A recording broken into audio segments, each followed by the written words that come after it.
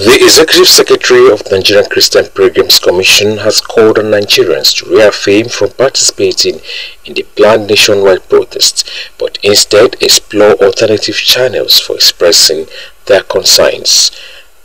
Bishop Stephen Adebite made the call while briefing the media on the state of the nation.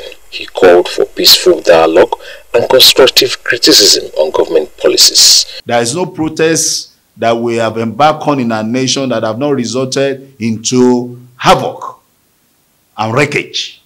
And we don't need that at this time. We need prayers more than ever before.